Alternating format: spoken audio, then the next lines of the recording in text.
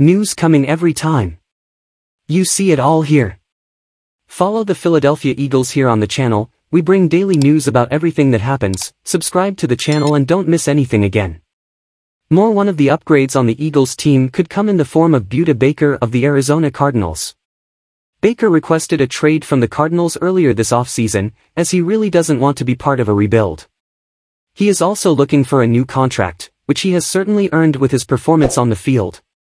What could a trade between the Eagles and Cardinals look like? A suggested trade offer, with a slight adjustment, could be Philadelphia offering their 2024 first-round pick and safety K'Von Wallace to Arizona for Baker.